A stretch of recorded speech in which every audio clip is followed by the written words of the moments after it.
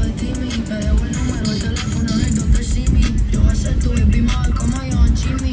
Es de West, mi cochita, está rico mini. I know you wanna see me. Eso no es nada, déjate ver, te vas a hacer. Sí, y las más putas son las más finas. Sí,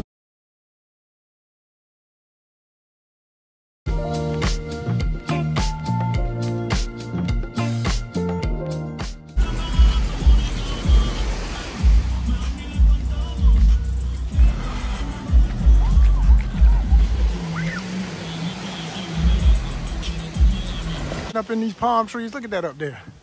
Look at that up there. Look at that up there.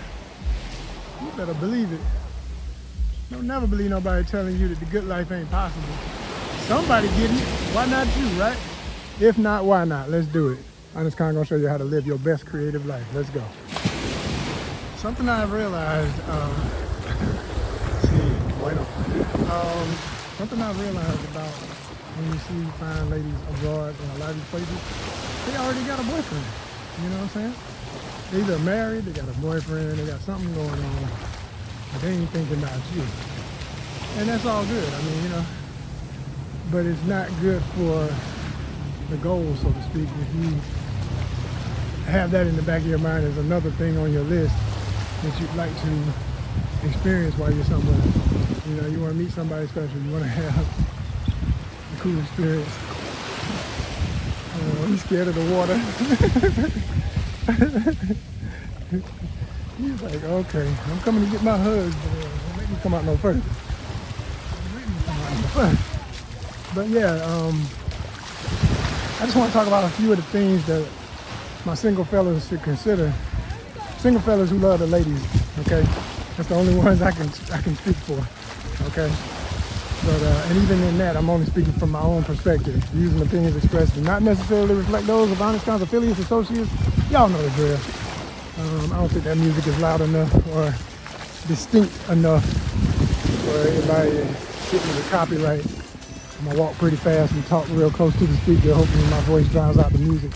But the point is, like I say, you can see it's a lot of families out here.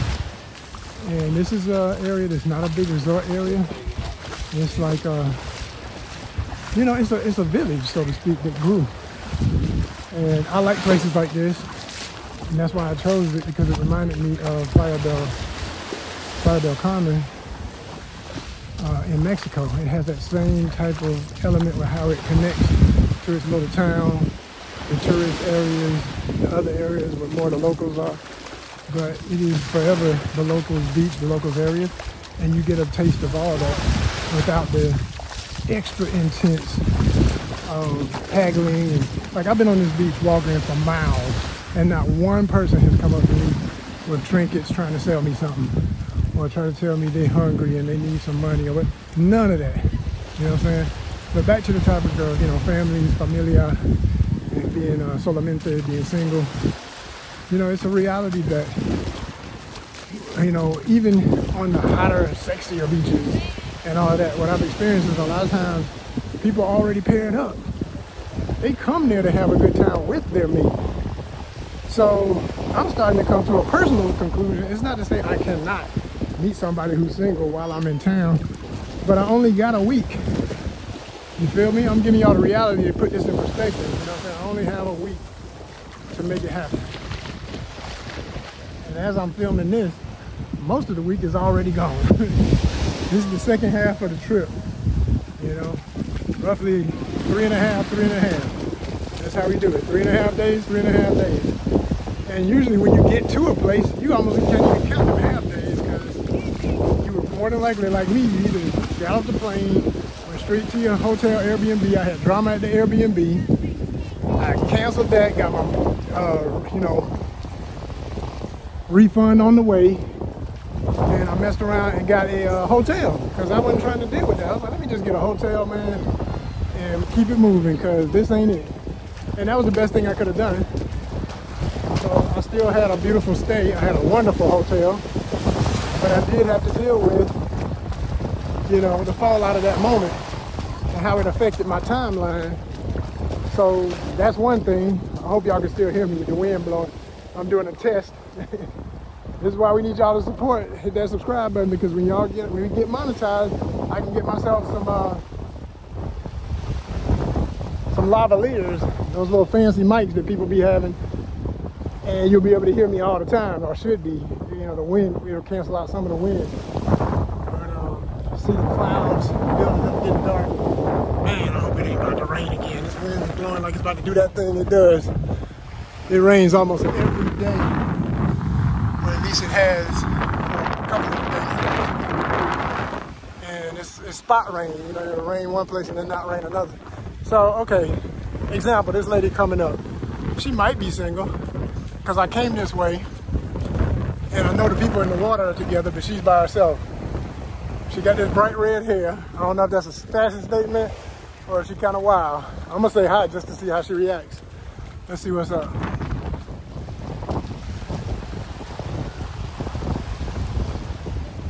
Hold on. So that right there is what I call the classic, I saw you, you saw me, you said hi, I said hi. But this little part right here is kind of like, let's just keep it pushing. I really don't want to chat. At least that's the way I read it. What do you think?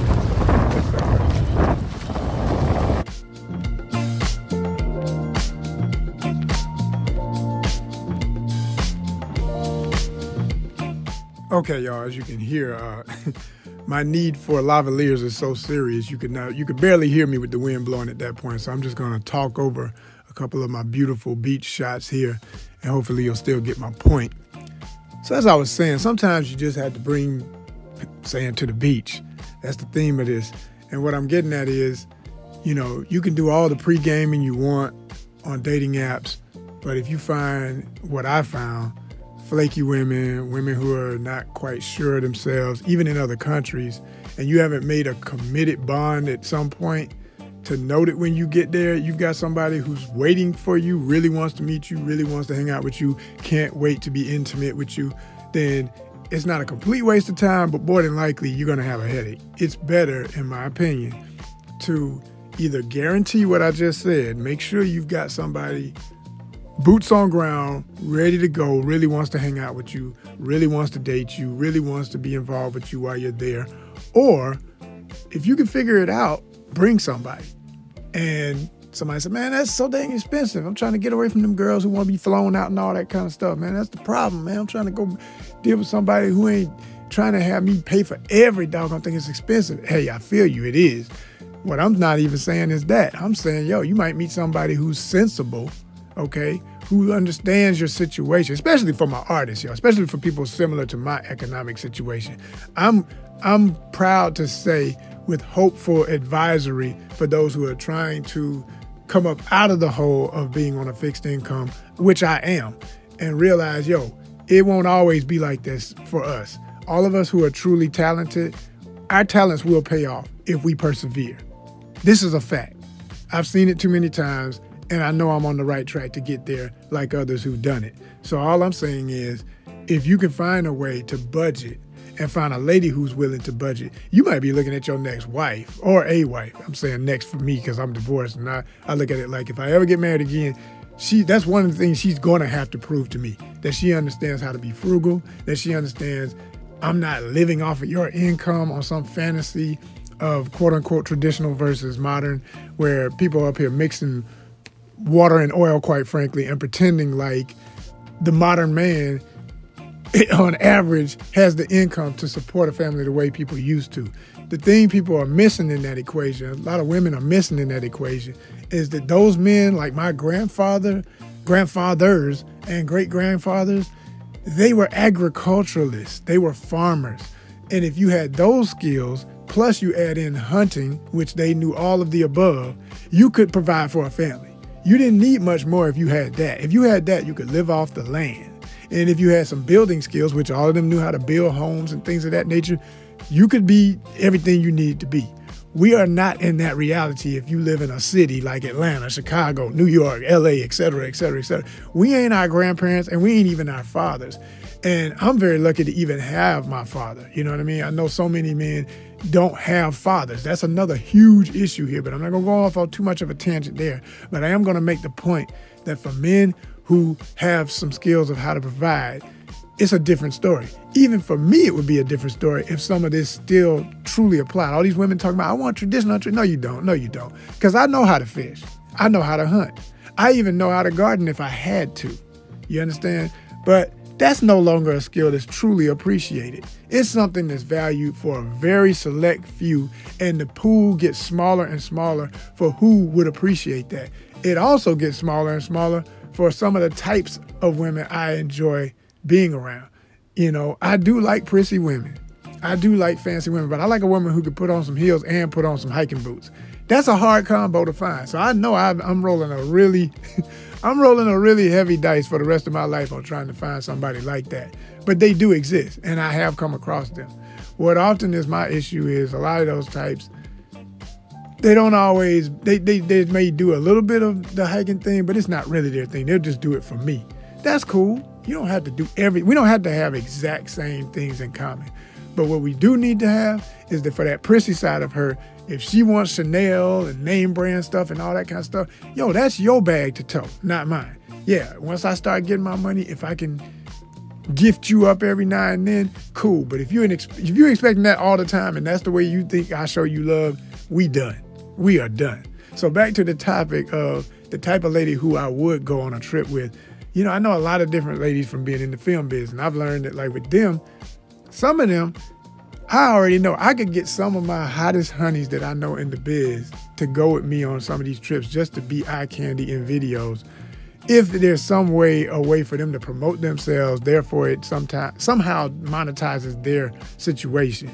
And they might even put forth a little bit of the money for their trip. Like they might pay for their ticket. If I was to be like, yo, you can kick it with me, you know, let's say we have a little bit of an intimate connection. She might come with me and stay with me in the hotel while I'm there. And I ain't got to worry about having somebody fine on my arm while I'm there and enjoying myself in that regard.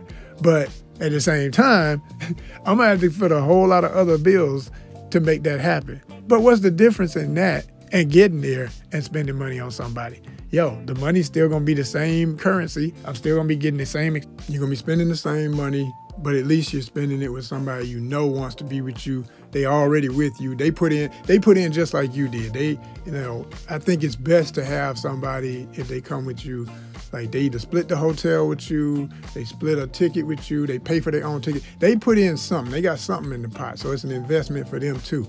If it's all on you, well then yeah, things can get real weird and all that. But people are way more humble. A lady's gonna be way more humble to the situation. And if y'all have a disagreement, she's going to, want to work things out a lot more if she knows, well, hell, he did pay for the hotel. Now, I don't want to have to try and figure out getting another hotel just because we having a disagreement. Y'all will, trust me, you'll figure it out. Everything will get real chill when everybody got something in the pot. But when it's mostly on one person, yeah, things can get real sticky and weird. And I'm speaking from experience of things I know about this energy. So that's my advice for fellas. What do y'all think about it? You know what I'm saying? Do you feel like it's cool to bring sand to the beach? Or do you only want to go to the beach and deal with the sand that's already there? Hit the comments. Let me know what's up.